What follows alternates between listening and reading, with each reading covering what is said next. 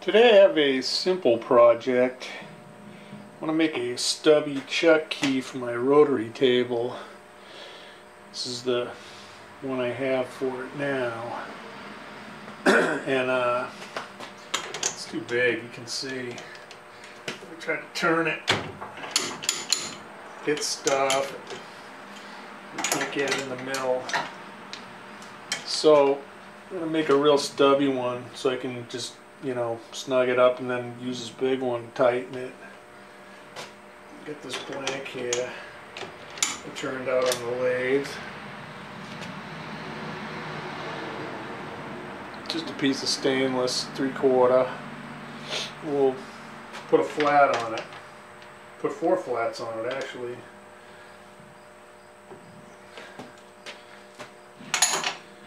People have asked me about this rotary table, so figured I'd make a short video on how it works. So what I have here is a homemade controller for my table, and it's based on an Arduino that drives the front panel, the display and all that. And then I'm using a D-spin controller, a motion controller, to drive the stepper motor. So basically the Arduino just tells the motion controller where to go, and then doesn't have to do anything else because the D-spin takes care of the rest. Does the accel, decel, there's torque settings and all that. Now I also incorporated a jog and shuttle wheel, so the outer ring I can use to select what I want to change, and then the inner wheel is for actually changing the value. So say I wanted to change the number of divisions.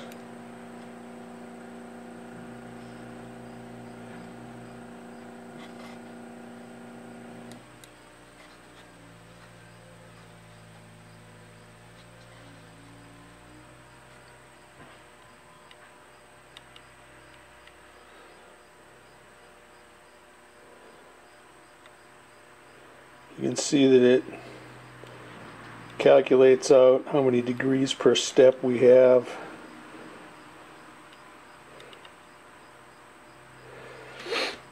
If I want to change the speed, just jog to that value, change it. Now these speeds are just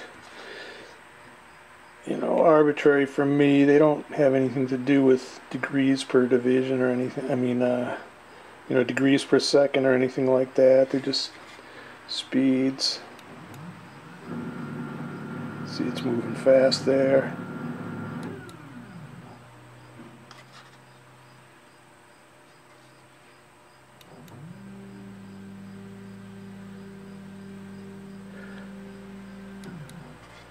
Okay, so let me home this thing. You can see over here it's actually moving.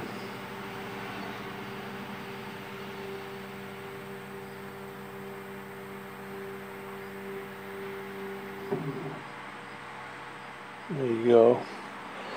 So let me get the camera set up. Got the edge finder in the mighty wrong foo, and we'll get to milling 4 90-degree flats on this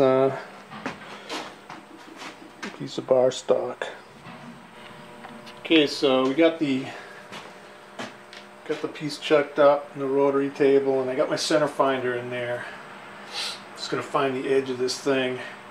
I know that the flat wants to be 400 across the face of it, and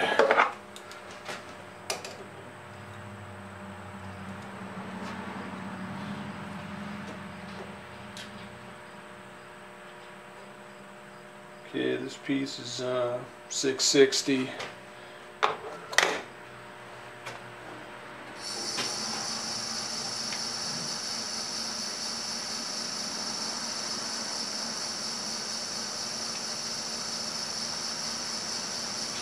the edge.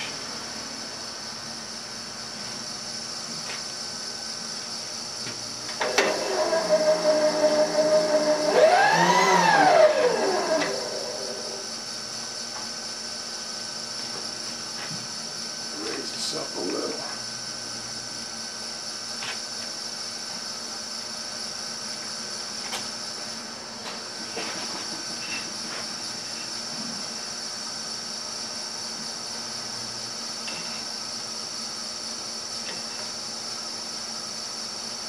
Okay, that's the X.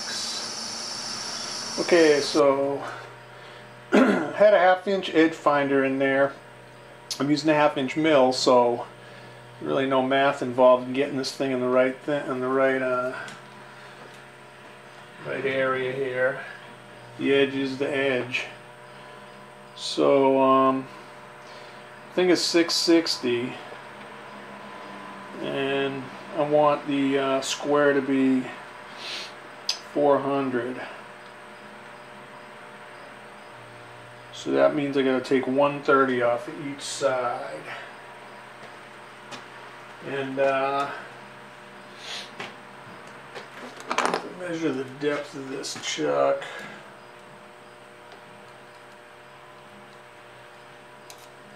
We're looking at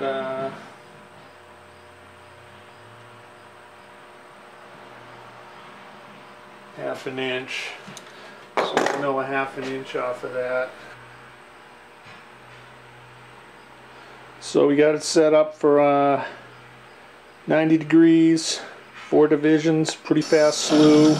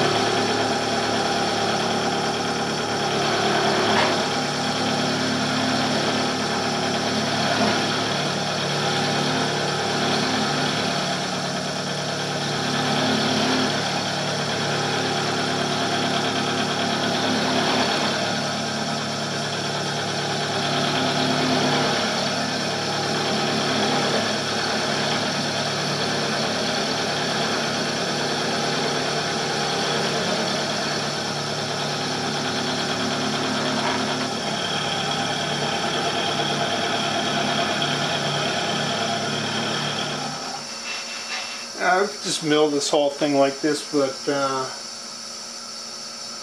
cuts will get kind of heavy, so I'll move it to the next index. That way we'll be able to whittle it down in stages. Okay. Next side, here we go.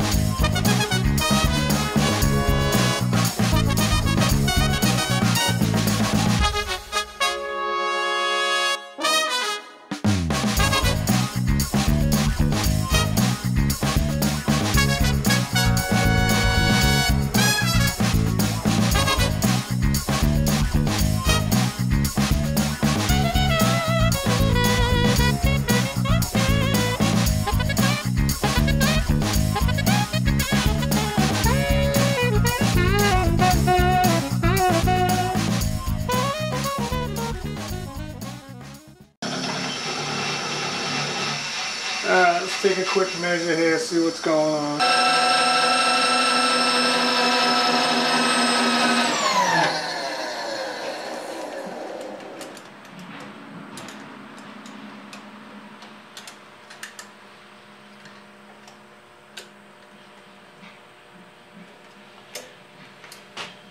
Alright, that looks pretty good.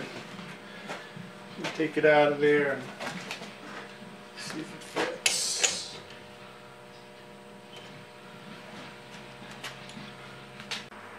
Okay, so what I ended up doing here is rounding off the corners. I don't know if you can see that. The Scotch-Brite wheel.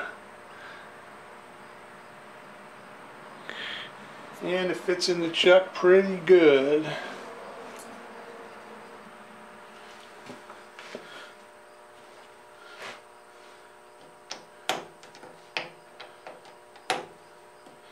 So all I got to do now is cross drill it for the T handle. This baby's done. Set up for that and we'll be back. Okay, we're on center. Got the drill chuck in there. Got a centering drill in. And found a piece of bar stock.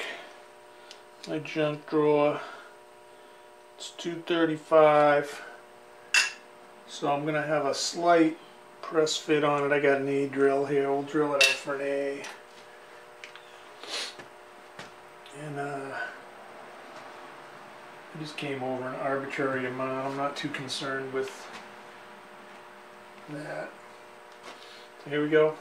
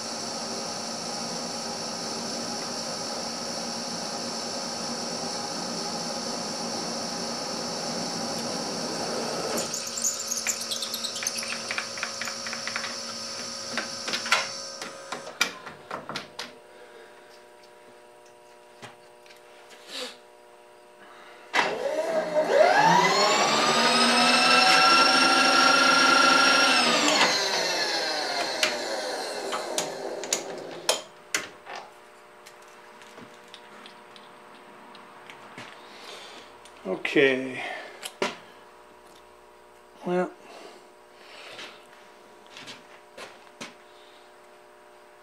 there we go.